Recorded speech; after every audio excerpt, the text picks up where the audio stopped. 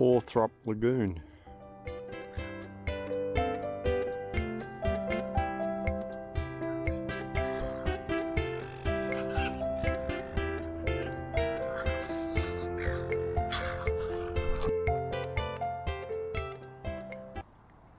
Come across up this little bridge here. It moves a lot, Helen says, yeah.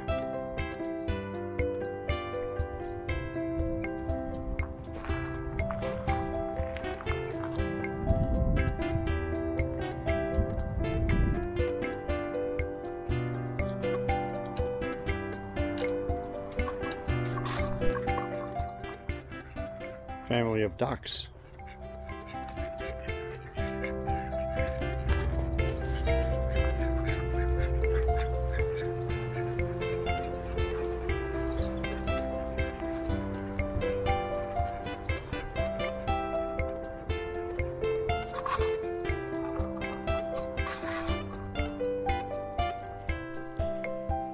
As we were visiting the reserve and from Porthrop Lagoon, the train was coming up the track. The train actually was built in 1886. Now it's been restored to take visitors around Portland to show them all the areas that they can visit by local volunteers. That's the woman. A different crew, yeah.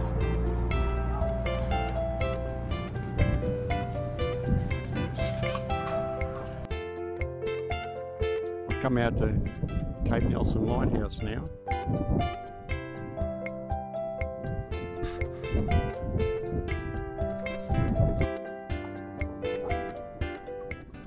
These houses you can actually hire out for holidays.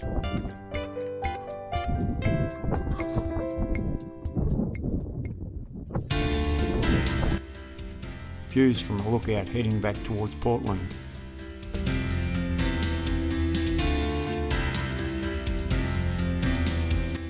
As we pan around, you'll see the lighthouse off in the distance.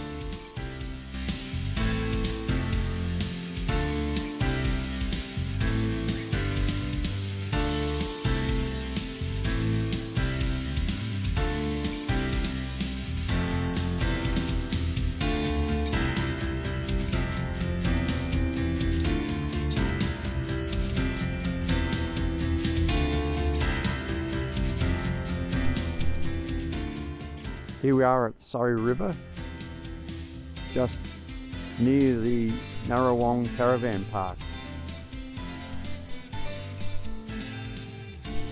And you see this is where it goes out to sea. You can see in the background over there, sandbar.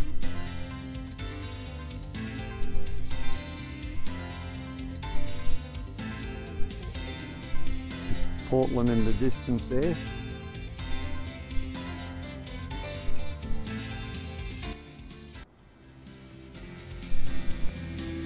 This is a little lighthouse just outside the unit we're staying in.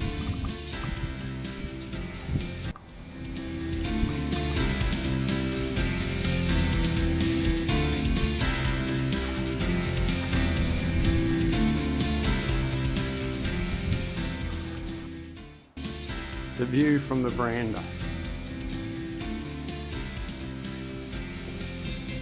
As you can see, it's a pretty good little veranda out the front. Tables and chairs, nice clean barbecue, sink.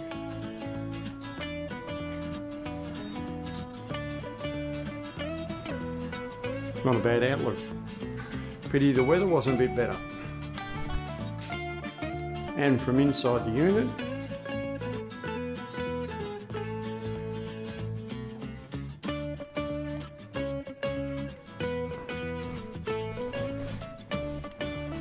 the kitchen, down to the bedrooms that way, and the lounge. It's quite a nice bathroom actually.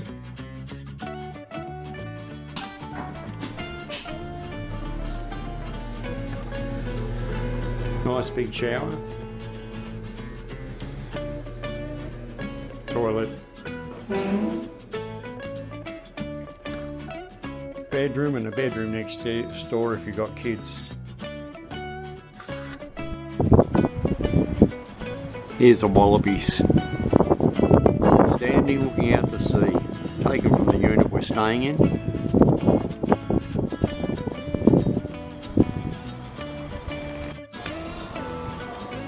Just looking out from our unit here in Portland, and I've spotted the koala in a tree at the back.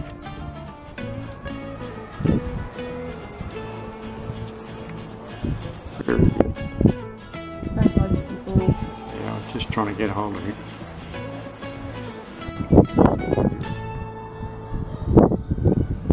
I'll have to go around and get a better picture of him. There he is in the middle at the moment.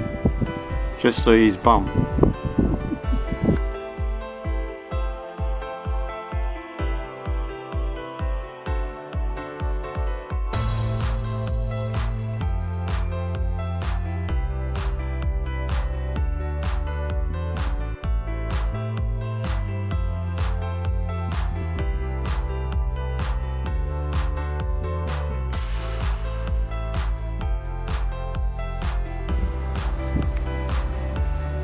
And I just turned around to our, zoom out and turn around to our unit.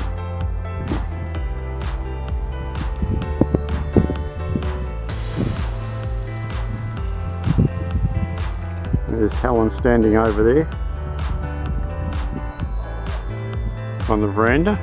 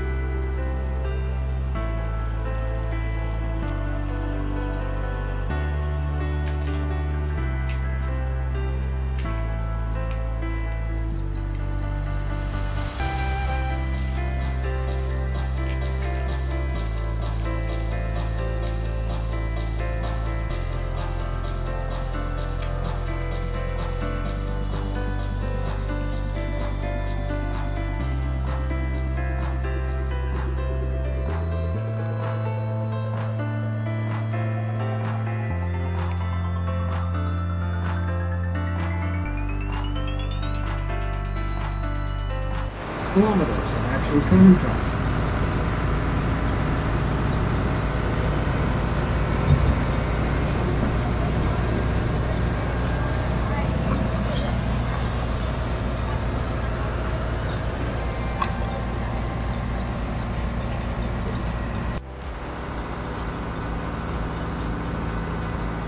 Now on the last trip when we got to this point, I usually say ahead of us was Forford Lagoon. Well, we couldn't even see it. That was a bit embarrassing, but few people can see it. Ahead of us is Forford Lagoon, over to the left of us and directly ahead of us. Forked Lagoon gets its name after our first harbour master, Captain James Forked. He began a career back in 1853 as our harbour master and was so for some 15 years. Now over here on the left we're travelling along a sealed track. Now, that sealed track goes all the way around the lagoon. It'll take you about a half. It's not fresh water, it is seawater.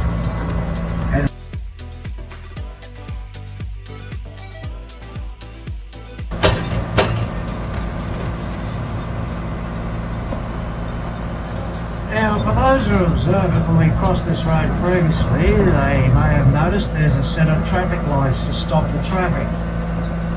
Well, that's the idea of them. To stop the traffic so we can travel over the road safely. We actually have lights on all our road crossings, but as we have quite a number sitting outside, in fact all of you, you may like to know, not every car stops.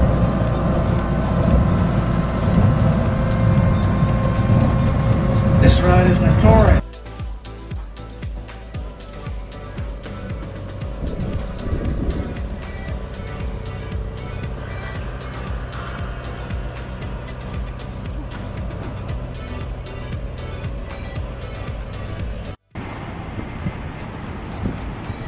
This is how they unload the wood chip off the trucks. Put a truck on a hoist and hoist up in the air.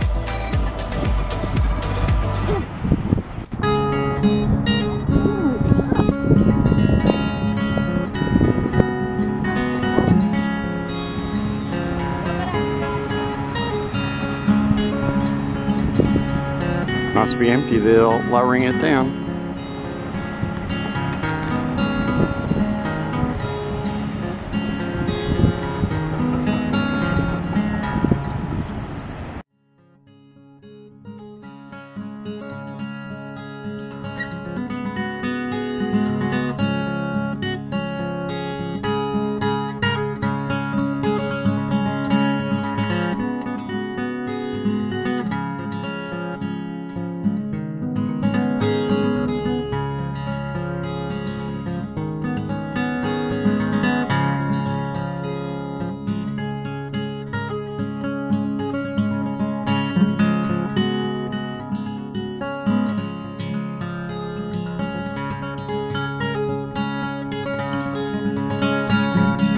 Here we're heading towards Cape Bridgewater and the petrified forest and the blowholes.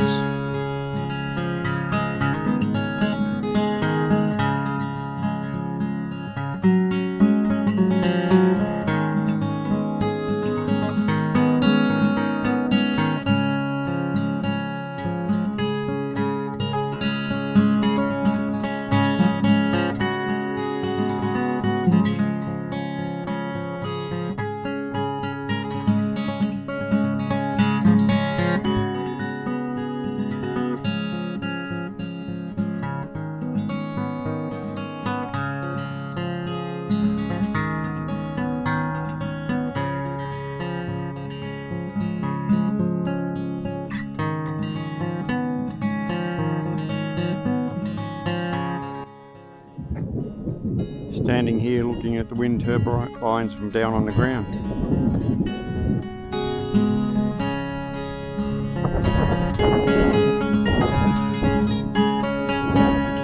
We're at Bridgewater at the moment.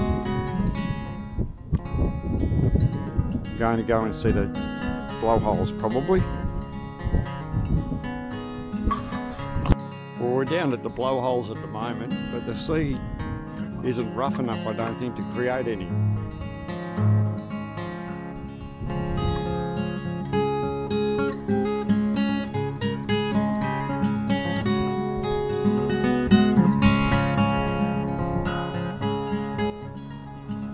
Can hear a vague noise.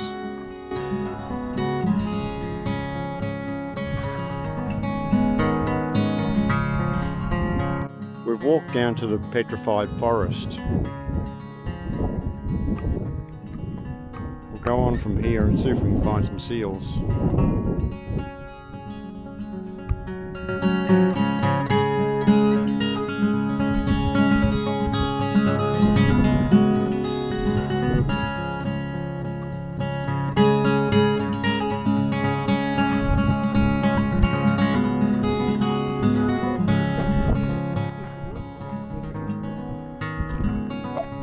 You mean where the hollow is? Oh, the wood.